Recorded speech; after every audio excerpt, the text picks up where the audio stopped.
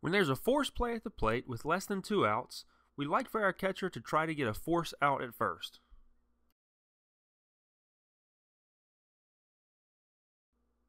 If there's no play at first base after the force at home, we prefer our catcher to arm fake to first and look to third, hoping to catch the runner rounding third off guard.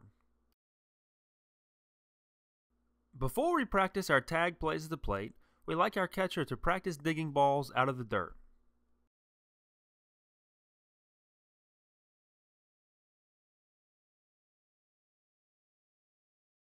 After we practice digging balls with our forehand, we'll practice digging with our backhand.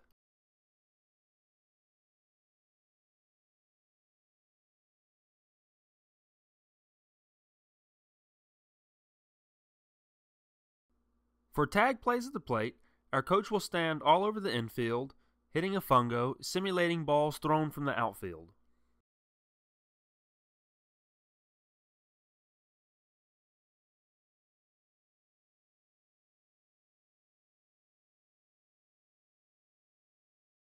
Lastly, our catchers will practice how to get run over.